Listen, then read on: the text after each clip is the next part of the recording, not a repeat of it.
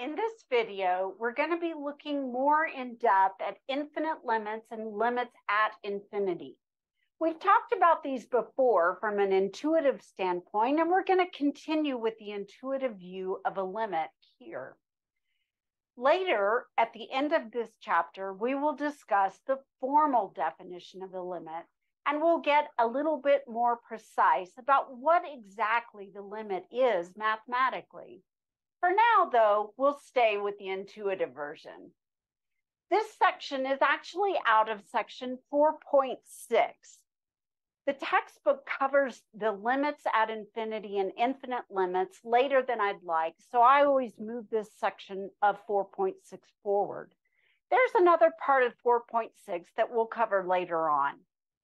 Let's talk first about what exactly an infinite limit and a limit at infinity is. An infinite limit is when the y value is going up forever without bound. So for example, right here, you can see the y is going up forever. That's what we mean by an infinite limit. The y value is approaching infinity. Now, what do we mean by a limit at infinity? A limit at infinity, that word at means it's the x value that's approaching infinity. So as x moves to the far right, what does it look like the graph is doing? Now, if you look at this example here, you can see that as you go to the right, the y value goes to infinity. So we have an infinite limit at infinity. However, there are graphs that don't exhibit this behavior. We could have a graph that does something like this, where it approaches, say, one particular y value as x goes to infinity. In this particular case, we would say that as x goes to infinity, moves to the far right, the end of the graph, it looks like the y value approaches 1. This is not an infinite limit because the y value approaches a finite real number, but it is a limit at infinity. Let's take a look now at the learning objectives, and I'll share my screen with you so we can get more in depth.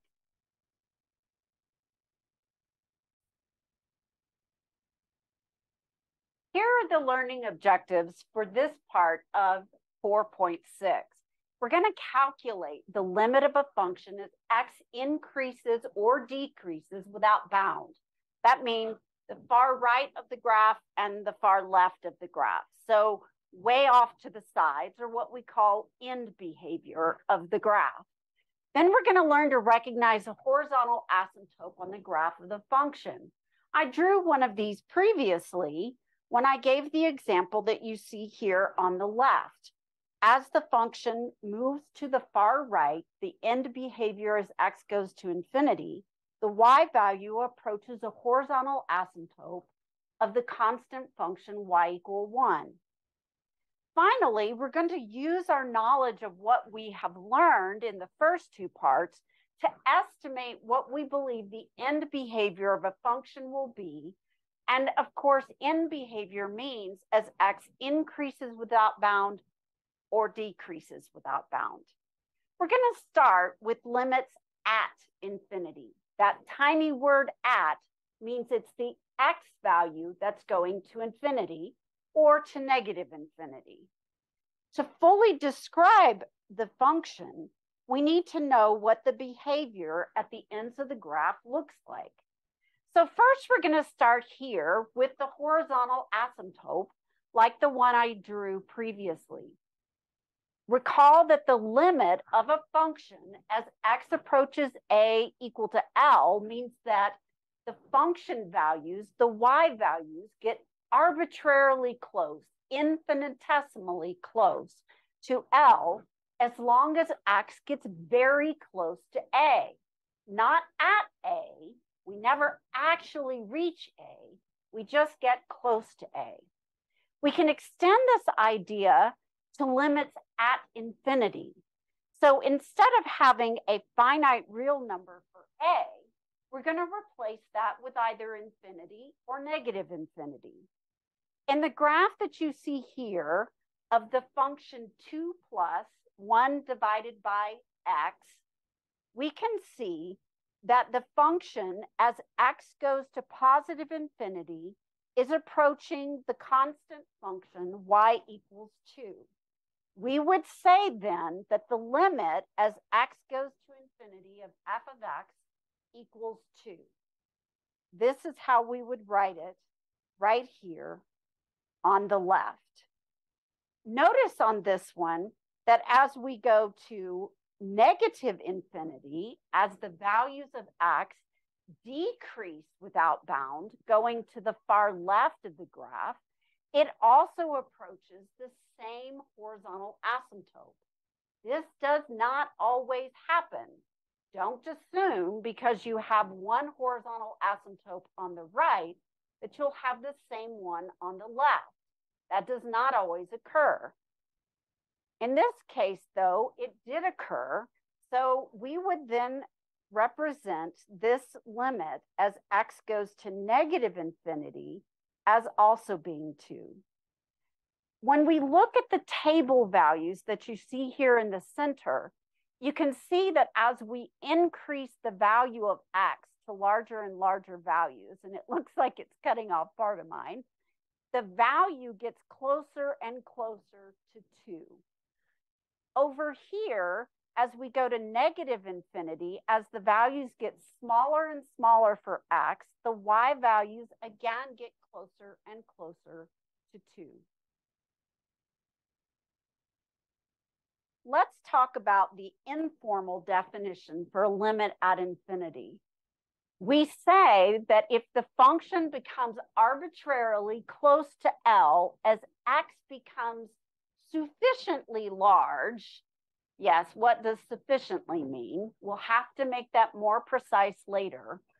Then we say the function has a limit at infinity, and we write it like this. We have a similar definition as x goes to negative infinity.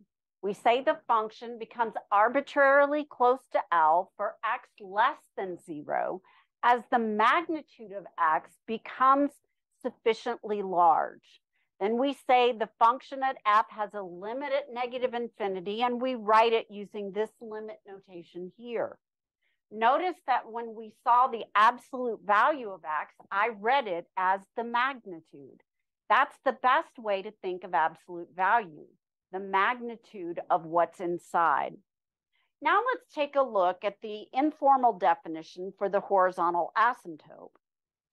If we're looking at the horizontal asymptote and the limit of the function as x goes to positive infinity is L, or the limit of the function as x goes to negative infinity is L, then the line L is a horizontal asymptote of the function f. Again, it does not have to be the same L on the left and on the right. We'll see that this only happens that they're the same when we have a rational function, the ratio of two polynomials. When it's not a rational function, we can get different horizontal asymptotes at the end behavior. Now, a function cannot cross a vertical asymptote because the graph must approach infinity or negative infinity. The vertical asymptote is coming from a 0 in the denominator that did not cancel. We cannot divide by 0, so it is impossible to cross over or touch or intersect a vertical asymptote. This is not the case with the horizontal asymptote. It is possible with the horizontal asymptote to cross over it. In fact, you can cross over it infinitely many times. You'll see in this graph here of cosine x divided by x plus 1 that the graph does approach the y value of 1 as x goes to positive infinity. But in fact, it is going and oscillating above and below that line infinitely often. Notice, however, that the limit exists because the oscillation is getting tighter and tighter around that constant line. We say that this is damped oscillation, meaning that it's decreasing in amplitude as it moves to the right. In some ways, I think of this as like a vine choking a tree and getting tighter and tighter around the tree. Let's now turn our attention to example 1 and see if we can apply what we've learned. We want to evaluate the limit of the function 3 plus 4 divided by x as x goes to infinity and negative infinity. So we want both end behaviors. We want to see what the horizontal asymptotes might be, if there are any. Now, how are we going to do this? Well, the simplest way to do it is to use your knowledge of what happens as x goes to infinity. When we're looking here as x is going to infinity, we can see that if we evaluate it, got to find my pen. Let's take the limit to the right first. As this is going to infinity, remember that the first thing we always try to do is substitute the value of a in for the variable x. In this case, it's not actually a value, it's a direction. However, if I envision what happens as x goes to infinity to the fraction 4 over x, I can visualize that this becomes 4 divided by ever increasingly large numbers. The larger the number, the smaller the fraction 4 divided by that number is. In fact, 4 divided by something approaching infinity is approaching the value of 0. This means that a constant divided by something approaching infinity goes to 0, as we saw in the previous section. And this gives me 3 plus 0, which is 3. If I take the limit as x approaches negative infinity, then I'm also going to get the same value. Now, before you think, oh, they're exactly the same, there is a slight difference. So let's take a look at what this slight difference might be and think about why it's happening based on our graph. Both the left and the right approach the horizontal asymptote of 3, but in the first limit, as x approached positive infinity, the numbers became larger and larger and larger, but were positive. So 4 divided by a positive will be a positive number, which means that this is actually a little bit more than 3. It's approaching exactly 3, but from numbers above 3. So the graph must be coming down towards the constant line y equals 3. When we look, oops, I lost my negative. When we look at the second limit as x approaches negative infinity, notice that again, as x goes to negative infinity, the numbers here are increasingly large in magnitude, but all negative. So 4 divided by a negative will be a negative, which means that these numbers will be slightly less than 3. Still approaches exactly 3, but from numbers below 3. Let's click on the graph so that we can verify that this is what happens. Give it a minute, and we can see it right here. Now, if I look at this particular one, and I want to put on here the graph of 3, I can put in y equals 3, and then I would like to make it a different color so it doesn't blend in, and make it dashed. You can see in the graph now that on the left, as x approaches negative infinity, it does approach 3 and will get ever closer, but from numbers below 3. And on the right, it again approaches y equals 3, but from numbers above 3 and getting ever closer. Let's now talk about limits at infinity, infinite limits at infinity. When we talk about infinite limits, the first part means y is going to infinity or negative infinity.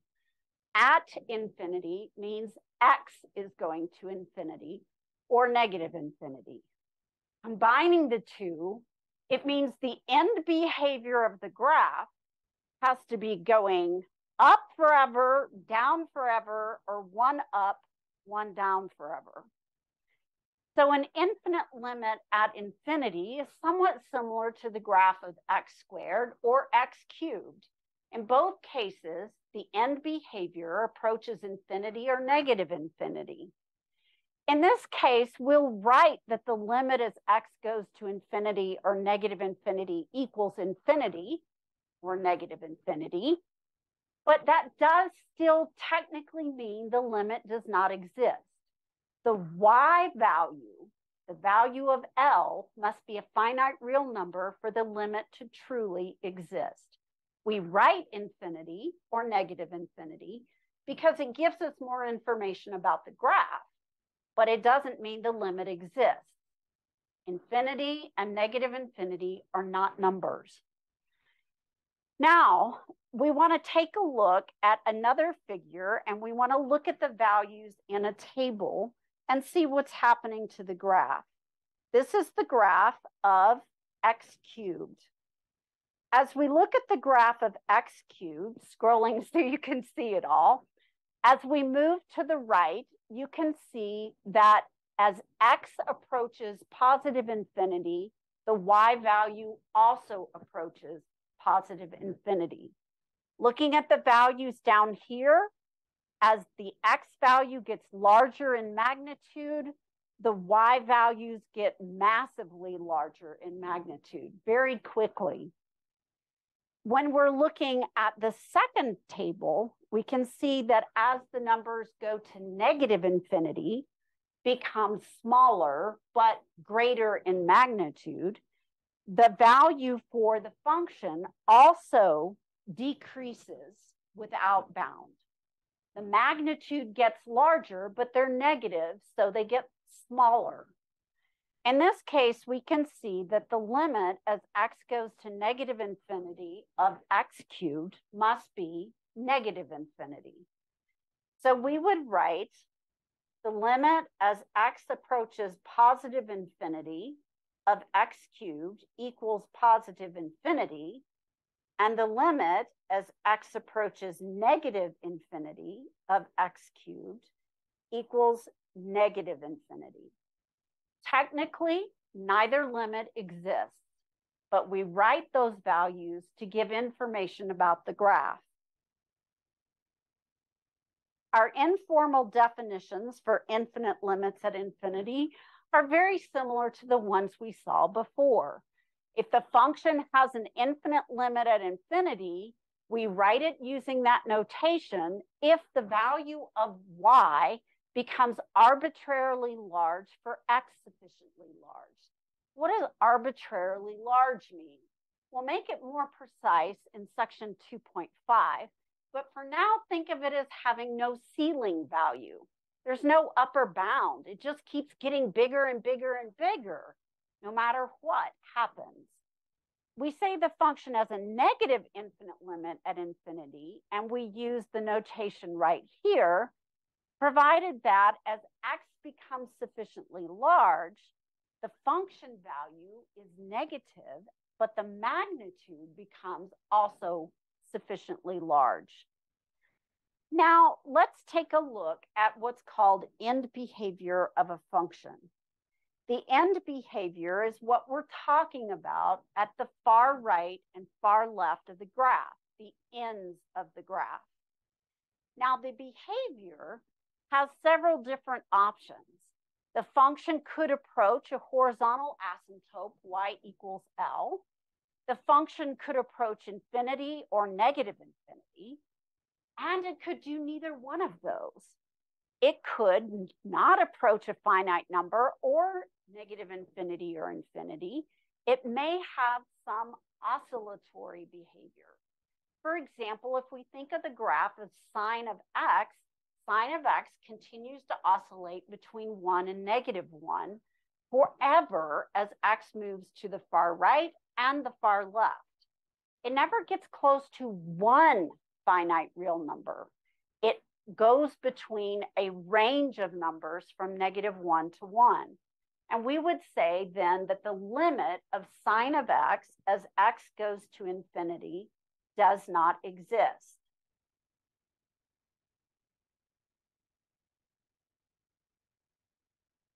Due to oscillation. Let's talk about the end behavior for polynomial power functions. Now, when we talk about a polynomial, what exactly do we mean? Well, there are a couple of conditions to be a polynomial. Polynomial is one or more terms with real coefficients multiplying by a constant. The constant has to be real, but that means it could be pi or the square root of 11. And the variable in the numerator must have a whole number exponent. And whole numbers are numbers like 0, 1, 2, 3, and so on. Now, a power function consists of a single term polynomial where there's no coefficient. So it's pretty much a basic building block, x to the nth power. The limit of x to the nth power as x goes to infinity is going to depend on whether n is an even number or an odd number. You know that the graphs of x squared does this, and the graph of x to the fourth gets a little flatter in the middle, but it still goes up. Next to 6 gets flatter still, but it still goes up. When you're looking at those, that means that the behavior of these is going to go to infinity, right? If you're looking at one that is odd, if you're looking at the limit as x goes to negative infinity, well, then that depends. So on the right, the even ones go up always. And on the left, they go up always. On the odd powers, on the right, they still go up. But on the left, they go down.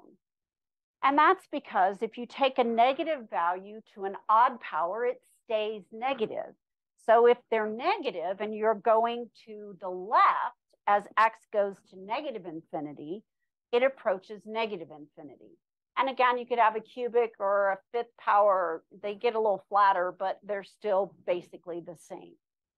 Let's take a look at these two pictures here and talk about what's happening in the graphs.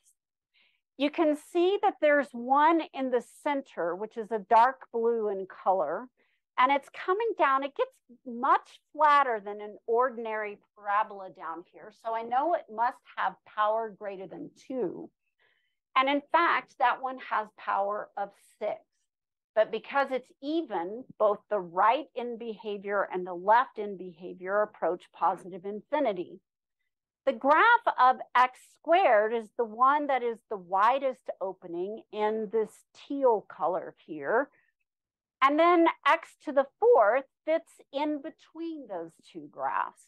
X to the fourth does get flatter than x squared, but not as flat between -1 and 1 as x to the 6th.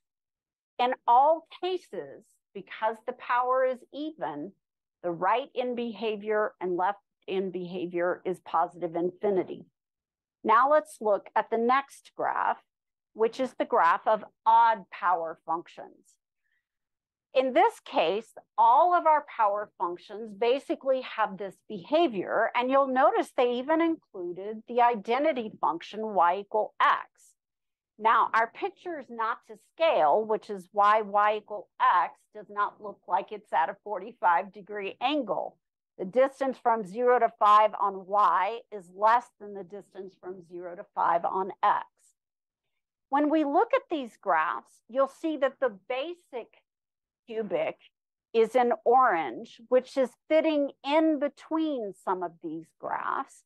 And you'll see that it comes up, flattens out between -1 and 1, hits horizontal at one moment at 0, and then increases again, and then rapidly outside of 1. On the right side, it goes to positive infinity. On the left side, it goes to negative infinity. The fifth power, it's hard to tell in here, but it gets flatter between -1 and 1 than x cubed, but it's steeper between -1 down to -infinity, and between 1 and infinity. So you can see in the case where the power is odd, we have different end behavior on the left than we have on the right. Let's now predict what the end behavior would be for this one. You'll notice that this is not technically a power function because it has a -3 multiplied by it. Is that going to affect it? Well, the answer is yes, of course. What does it do to the graph? The negative is going to reflect it across the x-axis, and the 3 is going to stretch the y values, make them faster, 3 times faster. So if it was at 1, it'll now be at 3, right, for the same x value. What would a normal x to the 4th look like? A normal x to the 4th would look something like coming down, flattening out, and then going back up again. Multiplying by -3 is going to make the graph open down. It's still going to flatten, but it's going to be steeper, and it's going to happen faster. In this case, the -3 reflects the end behavior. So if we're looking at the limit of the function as x goes to infinity, we get -infinity. We get the same as it goes to -infinity. So the limit as x goes to positive or -infinity is going to be -infinity, right? Far right, far left goes down forever. Now we want to talk about end behavior for polynomial functions. When we're looking at polynomial functions, remember we have real coefficients, whole number powers on the variable when written in the numerator. So 0, 1, 2, 3, and so on. The a0, of course, this term, can be written as a0, which is a constant like 5 or pi, x to the 0. Remember that x to the 0 equals the number 1. Any number to the 0th power except 0 is 1. So we can represent this using our rules for polynomials. What happens when you go to the far right of the graph and the far left, when the numbers become massively large in magnitude, is that only the highest degree term is going to affect the end behavior. Now, the others do have an effect on the graph, but it becomes less and less as the graph moves further and further to the ends of the graph. Now, you want to be careful and make sure that you actually have the highest degree term. Textbooks are known for writing things like this: 3x cubed minus 5x to the 4th plus 2x squared minus 7. And they want you to think that the highest degree term is the 3 because it's written first. It's not. The highest degree term is going to be the one that you see right here in the middle, that -5x to the 4th. As x approaches infinity and as x approaches -infinity, this polynomial is going to approach the graph of just the highest degree term, -5x to the 4th, like an asymptote. Now, the lower degree terms do have an effect, but they are not what determine the end behavior. That's determined by the highest degree term. Now, let's see why this is true. Oops, it's not wanting to scroll for some reason. There we go. If we take the polynomial and we factor out of every term a sub n x to the n, then we're dividing each term in the original polynomial by the leading coefficient. When we do that, we get a ratio of constants. But notice that because this is the highest degree term, all of the ones except the first one end up with an x to a power in the denominator. Now, what happens as you go to infinity or negative infinity?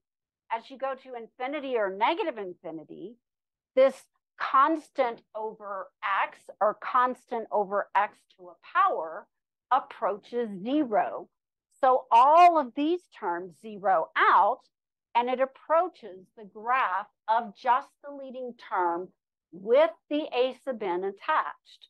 As we saw previously, multiplying by a negative will reflect the graph. If it was like this, it'll be like this. So it does affect the end behavior. Now, this is not true near the origin. When you're near the origin, these lower degree terms have an effect. Let's consider the polynomial 2x squared plus x minus 6, the one that you see here. Near the origin, let's say at x equal 1, which of the terms, 2x squared plus x or negative 6, has the most effect on the graph or the y value? When you're thinking about it, if you plug in 1 to each term that has a variable, the first term becomes 2, the second term becomes 1, but the last term, the constant, is a negative 6. The negative 6 has the greatest effect on the y value. However, as we go to positive infinity or negative infinity, what happens to the effect of each term? Let's say we go to a medium-sized number like 1,000, which really isn't very big in the grand scheme of things. If we think about plugging in the value of x equal 1,000 into the first term, we get 2 million. The middle term becomes 1,000, and the constant term stays negative 6. Now, who's got the power? As you can see, as the numbers get massively large, the highest degree term begins to dominate the shape of the graph and pulls it like an asymptote towards the graph of the function consisting of just the highest degree term. Here's the graph of 2x squared and the graph of 2x squared plus x minus 6. You can see in the center of the graph near the origin, they're not that close together. They're not alike. But as you move to the far right and far left, the far right especially, the graph of x squared plus x minus 6 here in blue gets infinitesimally closer to the graph of x squared. Now, it'll never be exactly, or 2x squared, it'll never be exactly on that graph because the plus x and minus 6 terms do have a small effect, but it gets closer and closer to that graph. The same would happen on the left if I had zoomed out far enough. Now let's go to example 3, and let's let you practice this on your own.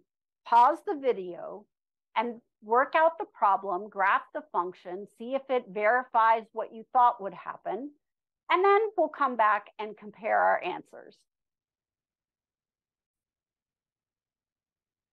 So let's see what we have. Remember that the end behavior of a graph is dominated by the highest degree term. So the limit of this cubic function as x approaches infinity approaches the limit as x approaches infinity of the highest degree term, which is just negative x cubed. If we substitute positive infinity in place of the x and cube it, we'll still have positive infinity.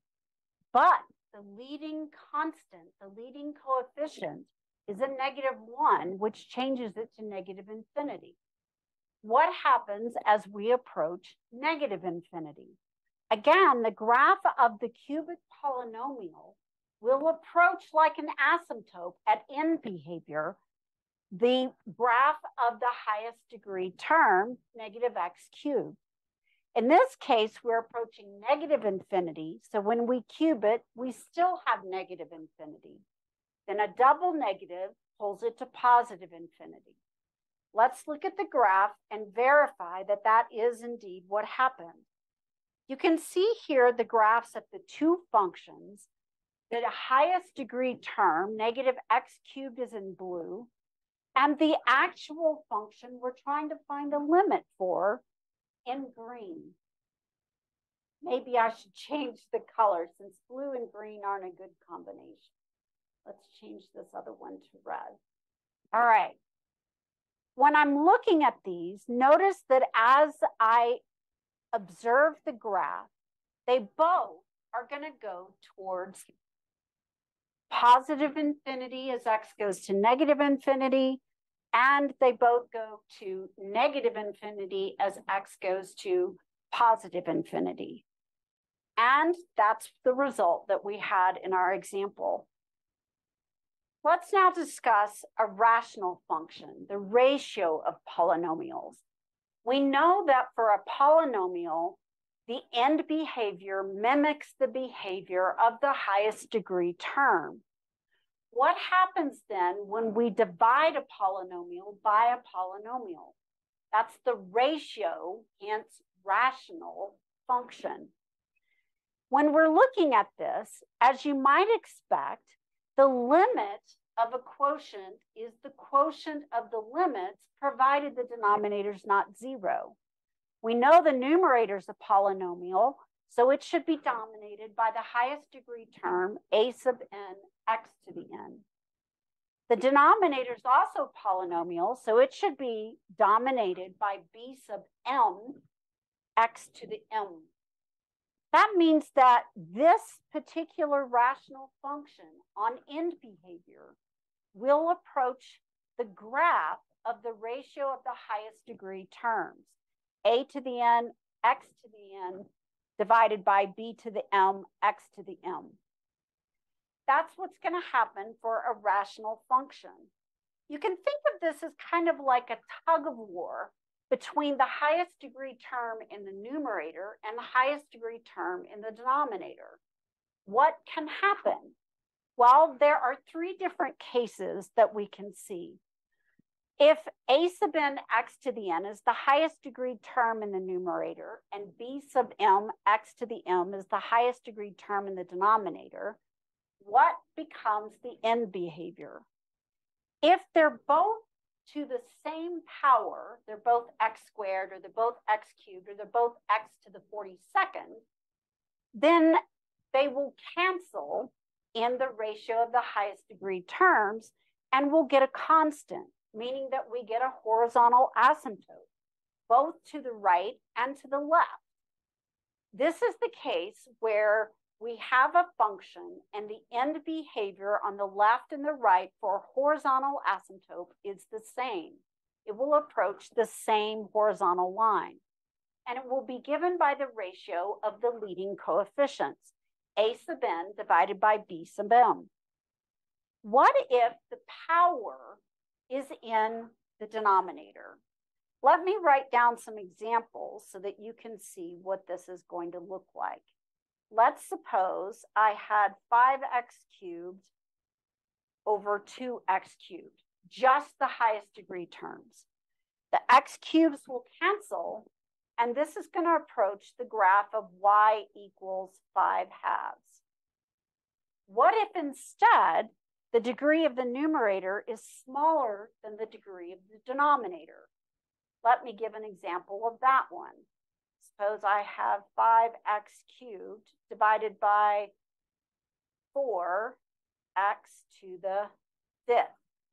Well, you know from cancellation that all of the x cubes in the numerator will cancel, and this will become 5 divided by 4x squared. Now, as x goes to either positive infinity or negative infinity, that's going to approach 0, which means there is still a horizontal asymptote, and it's given by the x-axis, y equals 0. What if the degree on top is larger than the degree on the bottom? In this case, there is no horizontal asymptote. For this one, let's take 14x to the 7th over 2x to the fifth. This is going to reduce to 7x squared.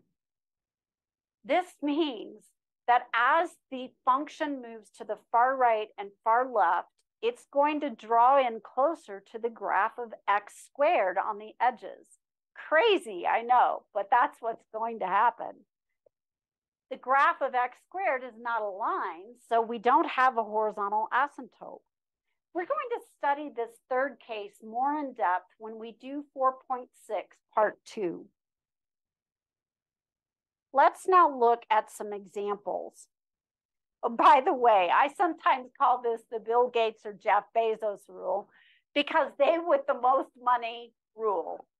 And in exponents, the highest exponent, he rules in behavior. Let's now look at example 4. Pause the video, estimate what you believe the end behavior, the limit as x approaches infinity, and the limit as x approaches negative infinity is going to be. Graph the function to make sure that your conclusion is correct, then turn the video back on.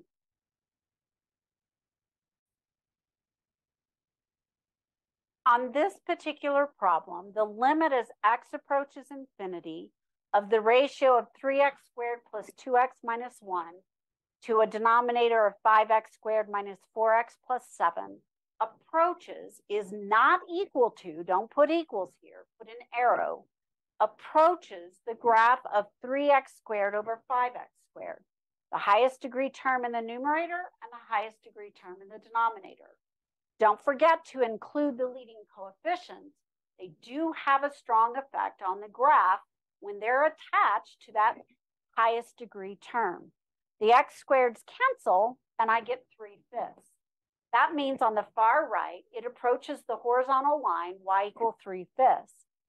Because nothing would change when I approach negative infinity, I also get 3/5 on the left end behavior. Now let's look at the graph. This is kind of an interesting little graph. It's kind of a cool little graph. It's nice and smooth, which we really like in calculus. And notice that I have the dotted line y equal 3/5 in black and the others in purple. It's coming up to the right. It comes above the horizontal asymptote, and then it comes back down to approach it.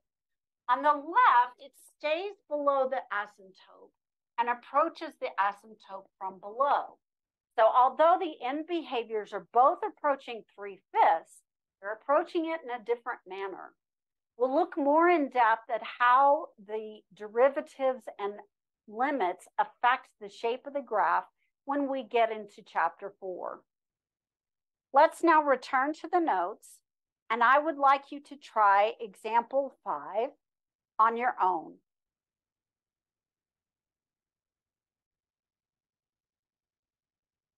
In this case, whether we're going to infinity or negative infinity, the graph of this function will approach 2x over x squared, the ratio of the highest degree term in the numerator divided by the highest degree term in the denominator. They're not equal because of the +1, +6, and +5, but it approaches, which is why we use an arrow. Now, when we look at this, this reduces and it becomes the limit of 2 over x. In both cases, positive and negative infinity, it becomes 0. However, note that in fact, we can predict a little bit more about the graph because as x approaches positive infinity, all of the denominator values are positive, which means it is getting close to 0, but from numbers above 0. So we say it approaches 0 from above. Now for the next one, as we approach negative infinity, all the denominator values are negative, which means that those values are negative. So it is approaching 0 from below. Now on a test, I would not expect you to give me the above below. You can simply give me 0. Let's look at the graph and see if our suspicions are correct. And you can see in this fascinating graph that it does come above the graph as we move to the right and then comes back lower faster and faster, getting close to the x-axis. On the left side of the graph, as we approach negative infinity, the graph stays below the axis and approaches zero from below. Let's now look at example 6.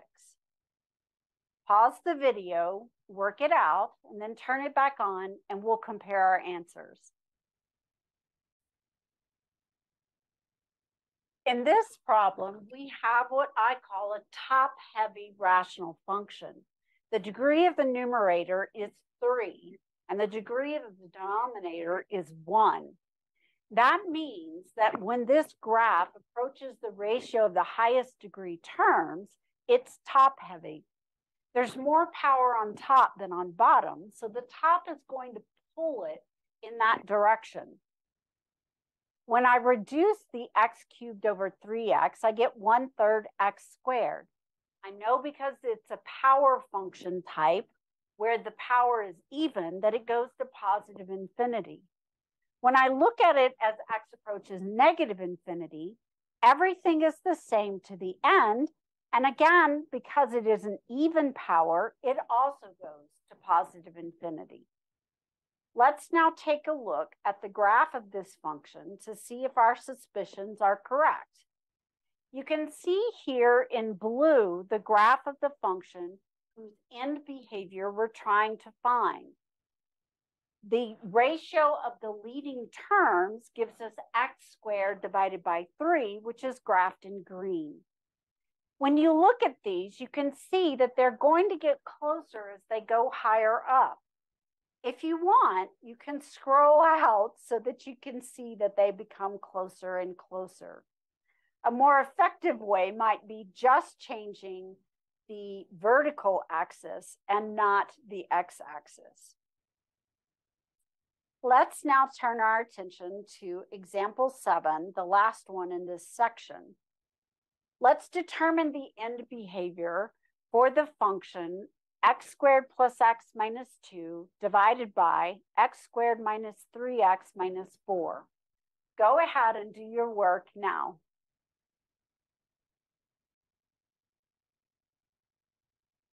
In this problem, notice that the degree of the numerator is 2 and the degree of the denominator is 2. Both the numerator and denominator are polynomials, so I predict that I will have the same horizontal asymptote on the far right that I have on the far left, because it is a rational function and the degrees are equal. In this case, it's going to be the ratio of the leading degrees, x squared over x squared, which reduces to 1, and the limit of a constant is the constant.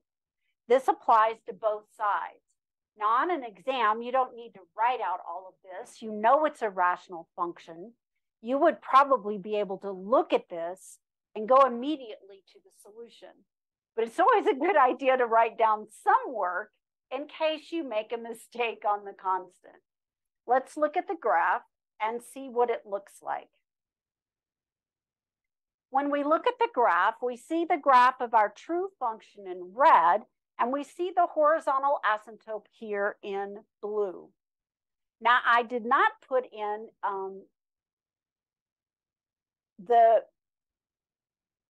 scratch that.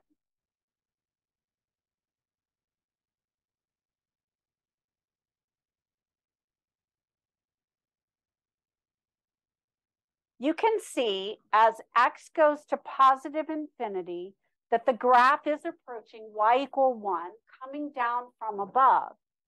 As the graph moves to the far left and x approaches negative infinity, it also approaches y equal 1, but from below. We'll get more into that behavior, that above below, when we take a longer look at section 4.6 and chapter 4 in general. Let's now take a look at the behavior of functions that are not ratios of polynomials. What if we have a radical involved? What's that going to do? Now, unfortunately, the textbook doesn't cover these, but I always put these on exams, which is a major hint for those of you in my class. We're going to start by clearing up what the square root of x squared actually is. Do not tell me ever that the square root of x squared is x. It is not. It never was. I know from high school that students come out believing that the square root of x squared is x.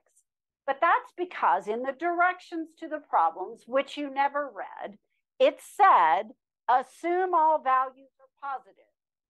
If you assume all the x values are positive, then it is true that the square root of x squared will be x. However, in college, we make no such assumptions. X could be negative or positive or 0. In this case, what happens is if the value is already positive before you start, then the square root of x squared is just the value x.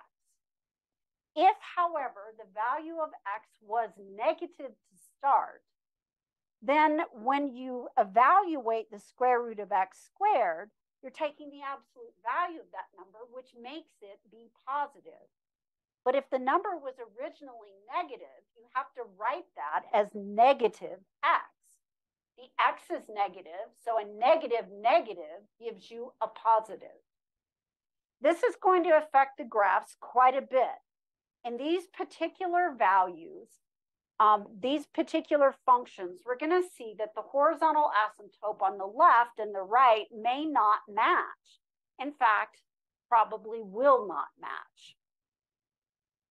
The square root of x squared is the absolute value of x. It is a piecewise defined function. If x is not negative, it's just x. If x is negative, you replace it with negative x. Now, it's still going to be the case that the highest degree term under that radical will have the most effect on the end behavior. But we have to be careful with those signs. So let's think about the square root of 4x squared minus 3x plus 9. As x approaches positive infinity, the 4x squared term has the greatest effect. But it's under the radical. So what do we do with that? It's going to approach, like an asymptote again, the graph of the square root of 4x squared. Now we're assuming that we're moving to the right, so eventually all the x's will be positive. When we take the square root of 4x squared, we get to absolute value of x, and because we're approaching positive infinity, the absolute value of x is x, so we get 2x. Now, what happens when x approaches negative infinity? Again, to take the square root of 4x squared, we get to absolute value of x. But when all the numbers eventually become negative, to force it to be a positive value, we have to multiply it by a negative. And negative times a negative forces this to, in fact, be positive. So this is going to give us something different on the two ends of the graph. In this particular graph, you can see in black the graph of the square root of 4x squared minus 3x plus 9. On the left in behavior, you see the graph of the line y equal negative 2x, and on the right, the graph of the line y equal 2x. It has end behavior of two different functions because the square root had the variable underneath it. Let's put this expression in a fraction and see what effect it has when we go to infinity. Now, instead of simply being the square root, I'm going to have the square root divided by another expression involving x. Let's look at the limit as x goes to infinity. We know from what we did previously that the numerator will approach the square root of 4x squared.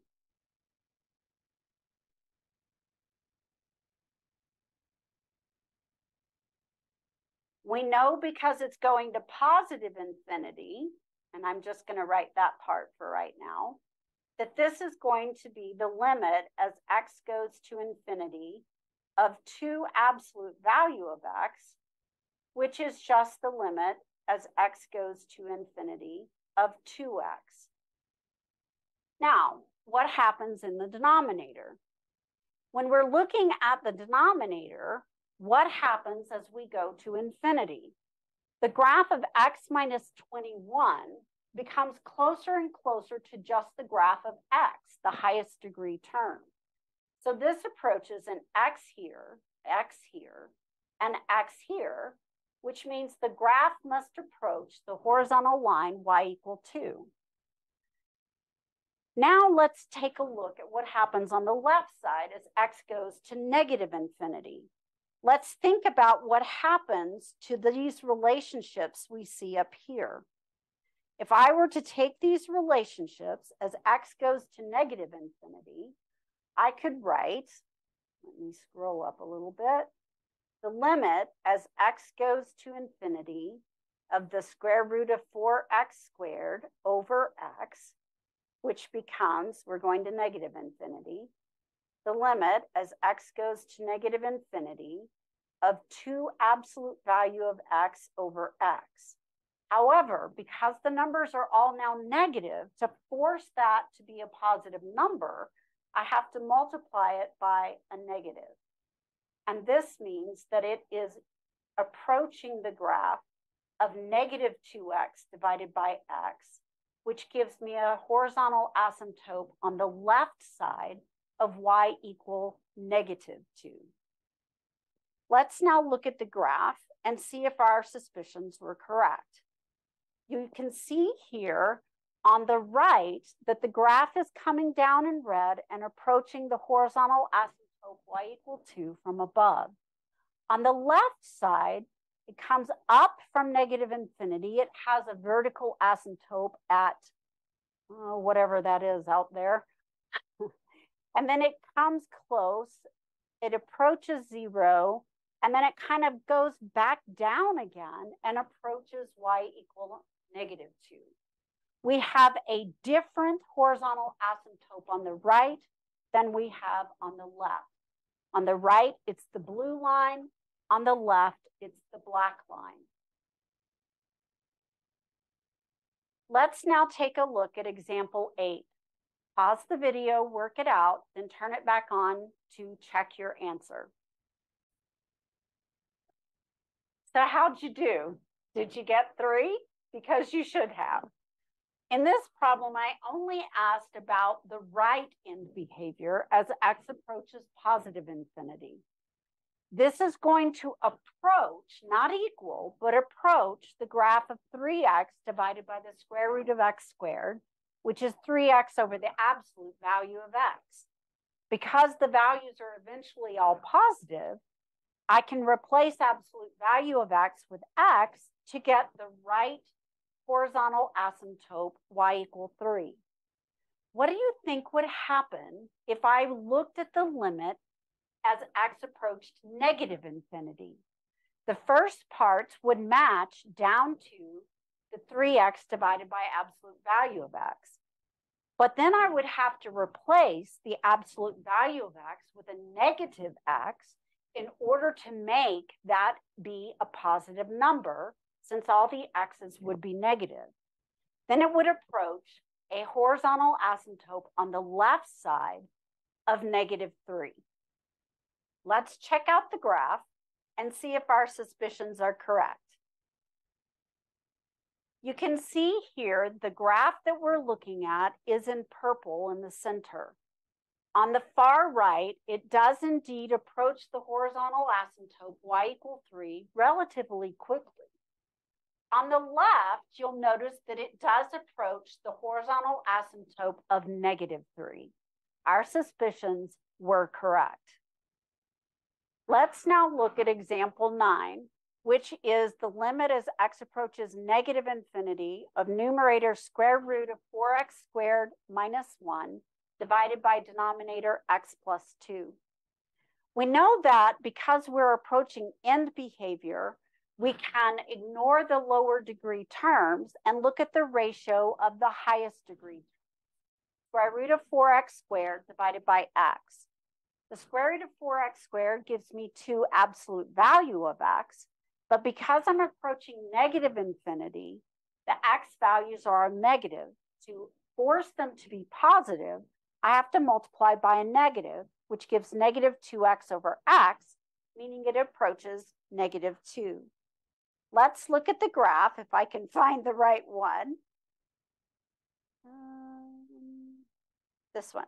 Here we go. And you can see here in the graph that it's not even defined in this region here. It must be the case that those values are giving us a 0 under the radical. Notice that as we approach negative infinity, it is approaching the value of negative 2. And as you may have suspected, on the right side, as x approaches infinity, it approaches positive 2, because we could replace the absolute value of x with just x. Let's now look at example 10. In example 10, we have the limit as x approaches infinity of 4x divided by the square root of x squared minus 1. Again, because it's end behavior, we can ignore the lower degree term negative 1, and we can look at the ratio of 4x to the square root of x squared. The square root of x squared is absolute value of x, but because we're approaching positive infinity, I replace the absolute value with x, which results in a horizontal asymptote of 4. What do you think would happen if instead I were approaching negative infinity? Everything would be the same to this step with the absolute value of x. But if I were approaching negative infinity, I would have to replace this with a negative x, which would lead to a horizontal asymptote of negative 4. And that, in fact, is example number 11. Let's take a look here at this example. When we're looking on the right side, because we replaced absolute value of x with x, we approached a positive 4. As we approach negative infinity, because we replace absolute value of x with negative x, we approach negative 4. Let's now go ahead and turn our attention to the last example that we have, which is example number 12. Example number 12 is rather more complicated than the previous examples. You may have been misled by the square root in the numerator and denominator and wanted to cancel them. And never allowed. If you have additional terms in either the numerator or denominator around that square root, ends off, it can't be canceled. In this case, we, again, because we have end behavior, want to look at the ratio of the highest degree terms. In the numerator, it's the only term we have, 2 square root of x. In the denominator, you can think of the square root of x as x to the 1/2 power. 1/2 is smaller than 1, so the highest degree term in the denominator is x. Then you want to reduce these two terms by thinking of them with their rational exponents, 1/2 and 1. This becomes 1 over x to the 1/2 or x to the negative 1/2, which becomes 2 over the square root of x. This is a constant over something going to infinity. Now the square root function looks like this right here. And as you know, it does grow to infinity, but slowly compared to the x squared or x cubed function. So we can expect that this graph will approach the x-axis, y equals 0, but slowly. Let's take a look at the graph and see if that is in fact what occurred. When we look at this graph, you'll notice that it is not defined at 0, and it is not defined for negative values because of the square roots. There's no red on the left side of the graph. And you'll notice I had to really stretch out the horizontal asymptote in order to get you to be able to see that it did approach 0. In fact, it should be stretched out even more, but then you lose the detail of what's happening here and the center of the graph near the origin. Our suspicions are correct. It does decrease to 0, but very, very slowly. Let's now turn our attention to infinite limits at vertical asymptotes. I want to make it clear that the only reason you can ignore the lower degree terms is because you're evaluating end behavior, where the x is approaching infinity or negative infinity. If x approaches one single finite real number, like 2 or 14 million, then you cannot ignore the lower degree terms. They could have a massive effect on the graph. When we're talking about vertical asymptotes, we are not talking about end behavior.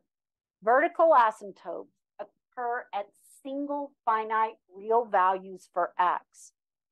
This is where the number a is a 0 of the denominator in the reduced fraction.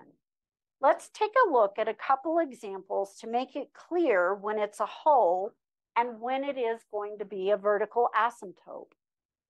In the example in the middle, you can see I have the factor x minus 3 in both the numerator and denominator raised to the same power. In that case, the x minus 3 factor cancels completely and is gone from the reduced fraction.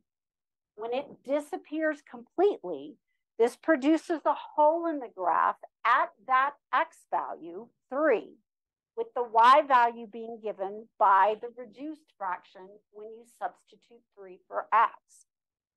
Now let's look at another example where we again have a factor in common, x minus 3, between the numerator and denominator. In the numerator, though, it's raised to the second power, and in the denominator, it's raised to the third power.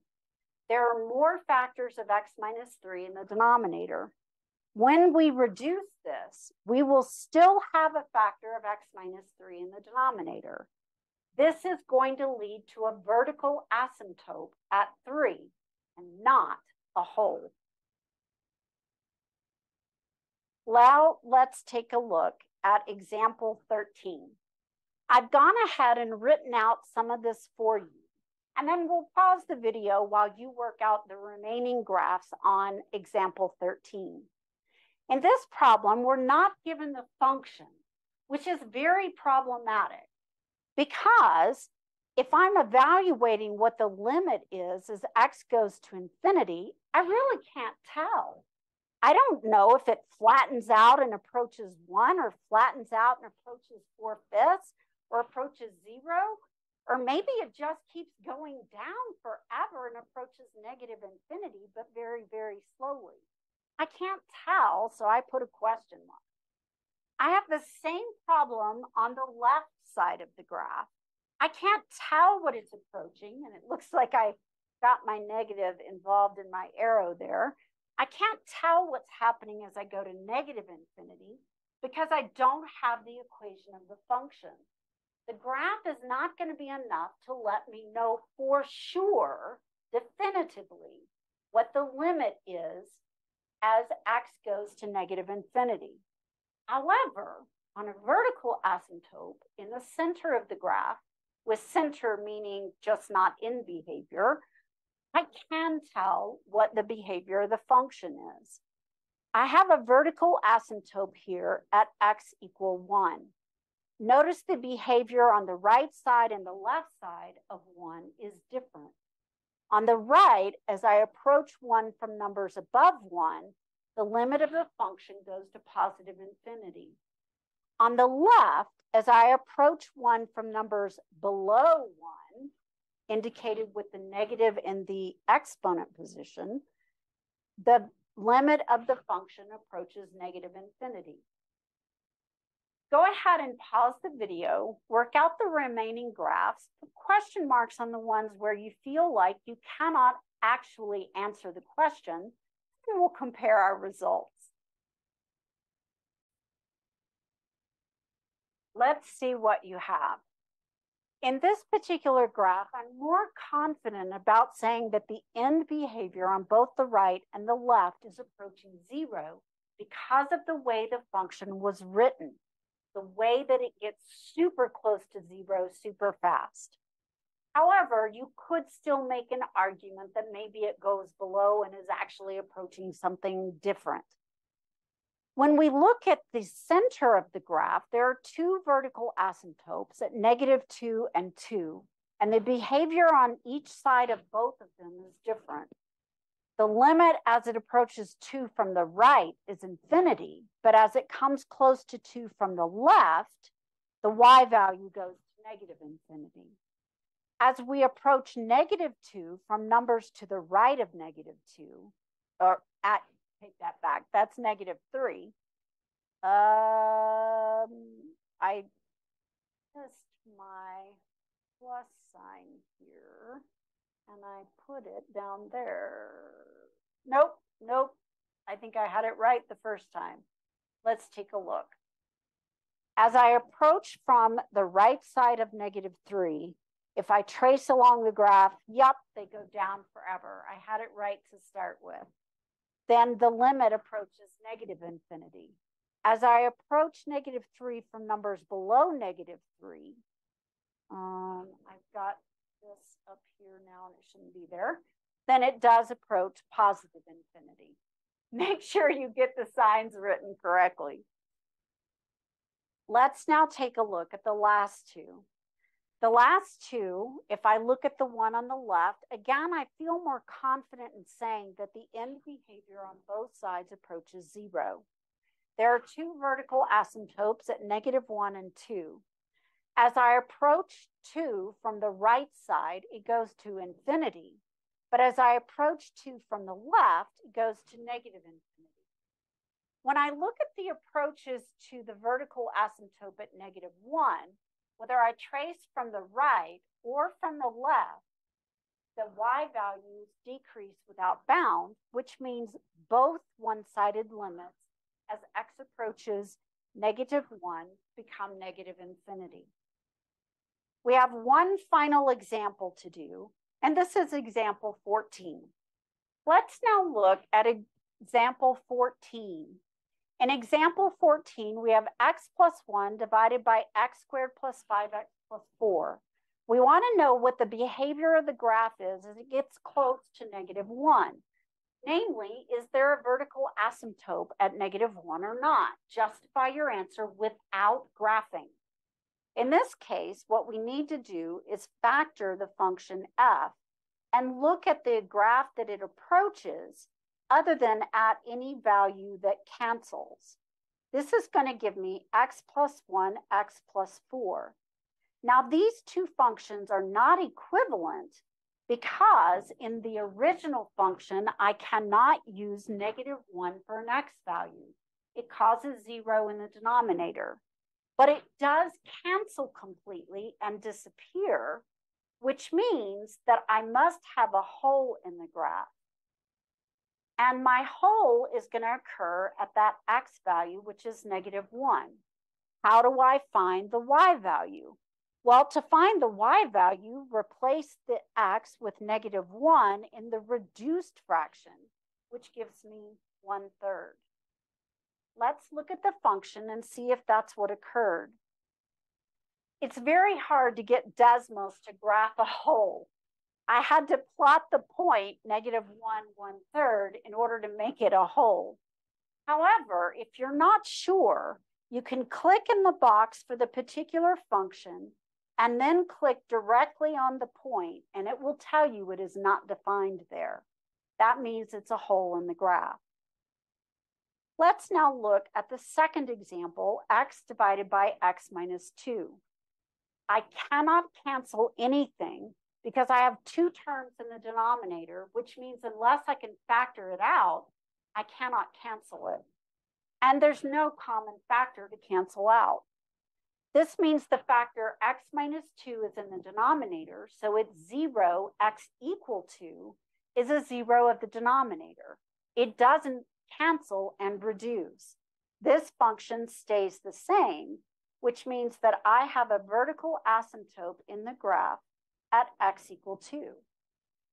I did not give you the graphs for these because I didn't want you to cheat and use the graph to determine it. You won't have the graph on the exam. I want you to figure it out on your own. And it looks like I forgot to turn off the number here. And you can see right here that we do have a vertical asymptote in the graph at 2. This is the end of this section on infinite limits and limits at infinity. In the next video, we'll be studying continuity. Continuity is one of the most important concepts in calculus. The reason being that many of the major theorems in calculus require continuity as a condition of using the theorem. If it's not continuous, you can't use the theorem. Now, continuity means that you can draw the graph without picking up your pencil, which means that a hole or a displaced point or a jump or a vertical asymptote, we have a break in continuity. Join me for that video.